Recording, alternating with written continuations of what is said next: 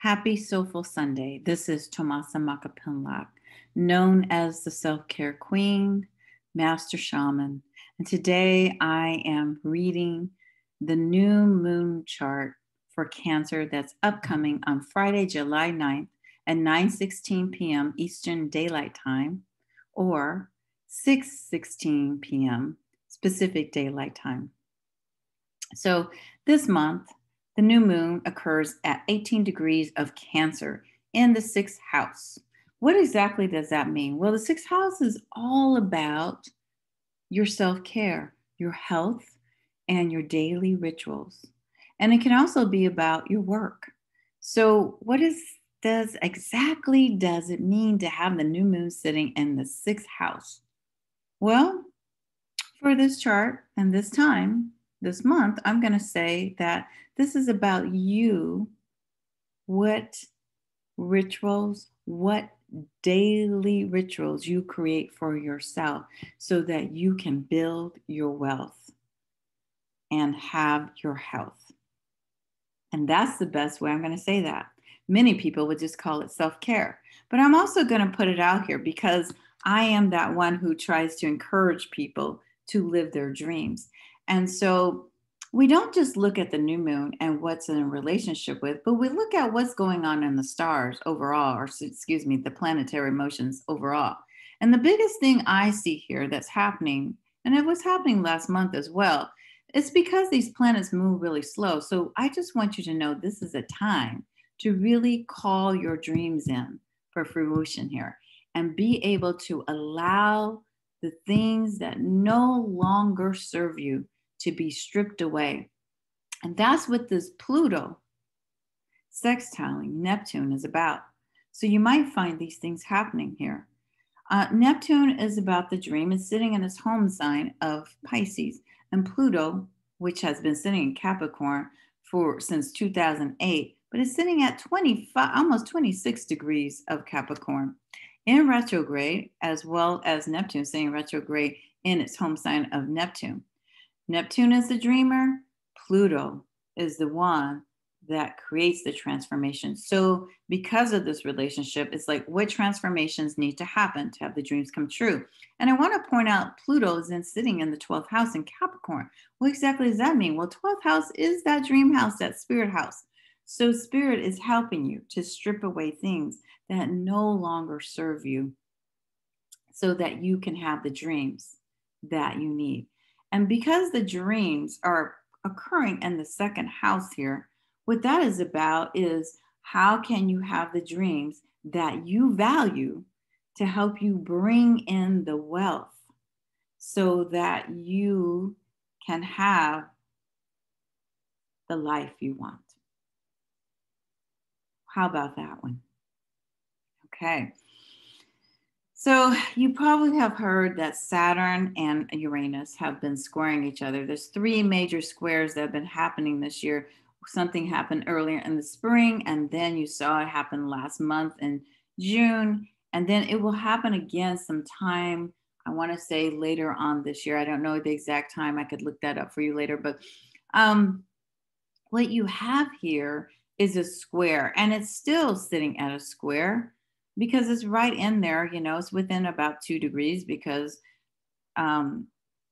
Saturn is at about 12 degrees and Uranus is sitting about 14 degrees. Now, who wins? Uranus. Uranus sitting in Taurus in an earth sign, and Saturn is sitting in Aquarius in a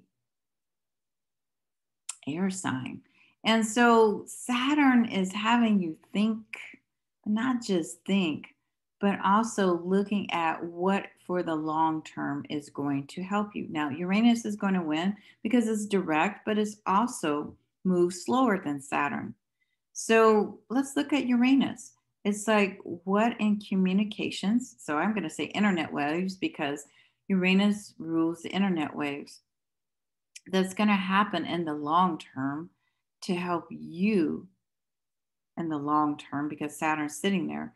So it's random, it's unique, and it's going to be in the communications. And I say call it the internet because Uranus rules the internet to help you, the collective, because Saturn sits in Aquarius, and this is about the collective, and Uranus is about the collective as well, community collective.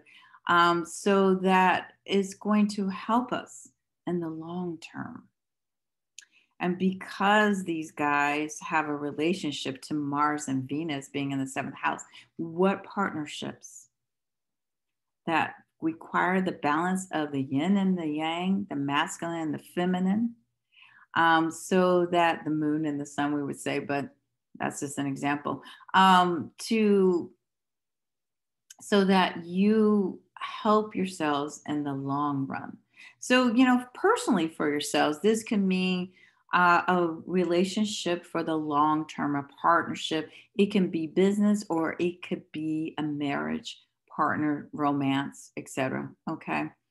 And because it sits in the third house, it is going to be over, it could be something that happens over the internet waves and something that is going to help the collective in the long run. So all of it helps the collective. So we might see partnerships forming to help the collective and communicate over the internet waves. Okay, so it's like, how are we going to serve the folks in the long run so that they can have internet access to each other? It doesn't have to be right here in front of ourselves, but and then possibly serving our neighbors, because the third house is about neighbors, communication, short trips, and internet wave trips, I'm going to say. Okay.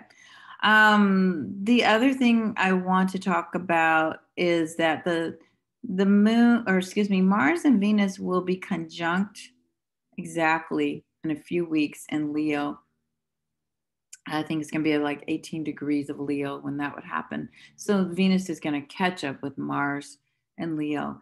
And so this is where relationships, long-term partnerships get solidified a little bit, or the will for them are coming.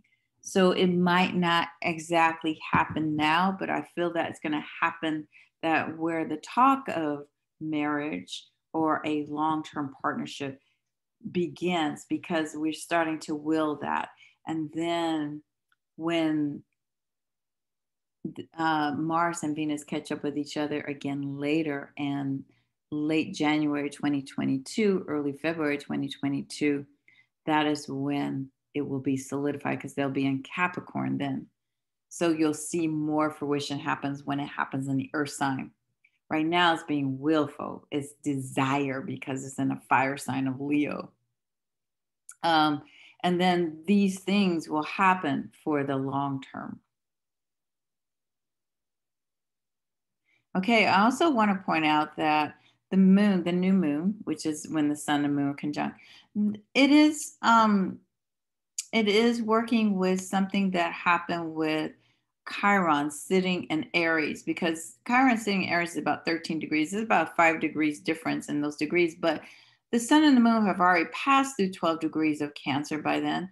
And so this is us looking at our wounds of something that we value and having confidence that things will be okay, especially if it's sitting in the second house, having confidence about maybe our bank accounts.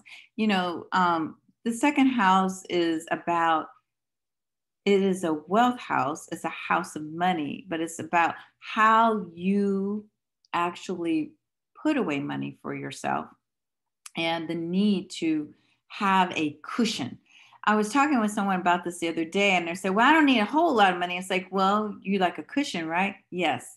Okay. So this is about how you bring in that cushion for yourself and having the confidence that you will have that cushion for yourself, because this house likes luxury as well.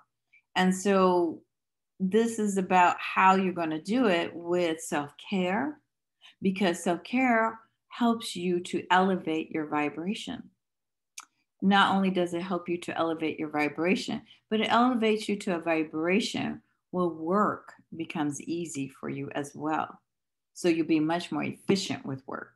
And these are the intentions that need to be called in for this month of the new moon, with the new moon sitting in Cancer.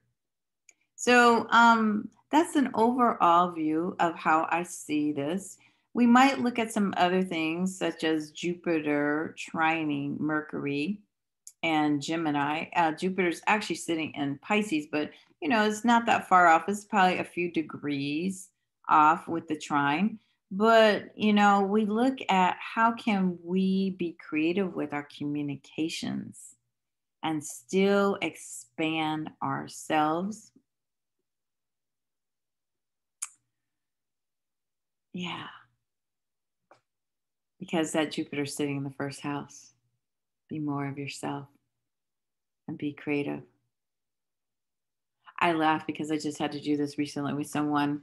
So ask for what I want and need it and be creative with the way I share it. And so I'm encouraging you all to do that as well. Now, the North Node sits in Gemini in the fourth house. So this is Gemini is all about thinking and communication and education. And so the fourth house is, the intelligence of the fourth house, the emotions. An emotional house is the water house. It's the house I would normally say that Cancer would appear in. But I don't want to call it a Cancer house. I want to say it's the house of, it can be about real estate, but it's about the home. How are you coming home to yourself? And I think that's the best way to describe that. How are you coming home to yourself with confidence? Because there is a sextile here with Chiron sitting in 12 degrees or 13 degrees in Aries. And so it's close enough to call that. The North Node is about who we are becoming, how are we becoming ourselves, coming home to ourselves with the self-care that we provide for ourselves so that we can have our dreams weaved in for the long term come into fruition so we can have the confidence and know that we're going to be okay. So we have that nice cushion to be ourselves. And that, my dear, is the theme for this new moon.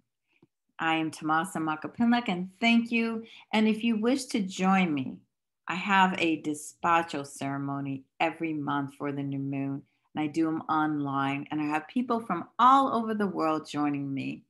I have people from Belgium to Texas to New York to Maryland to from Michigan joining me all the time. So it's going to be 9:30 a.m. on Sunday, July 11th, and that's Pacific Daylight Time. And so you can join me. They usually last about an hour and a half. There is a small fee for those ceremonies because so many people have experienced it.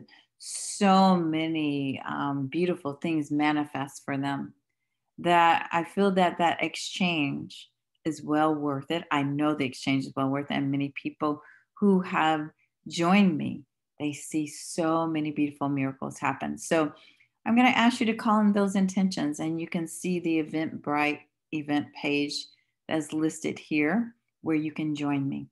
Thank you and hope to see you there. Bye for now.